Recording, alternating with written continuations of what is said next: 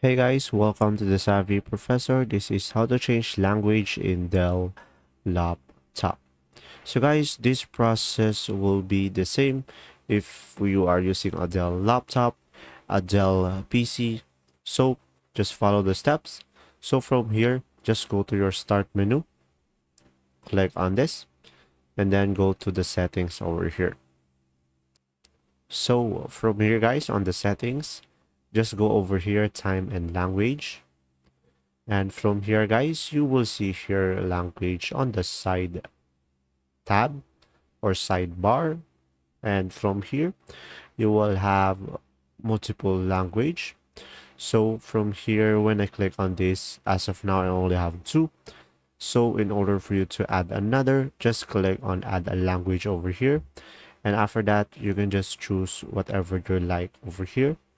And after that, guys, you can also change or type in the language that you prefer over here at the top. So guys, when you choose your specific language, just simply click on it and click on next. And after that, guys, you will have to install the language that you chose. And after that, once it is installed, it will show up over here.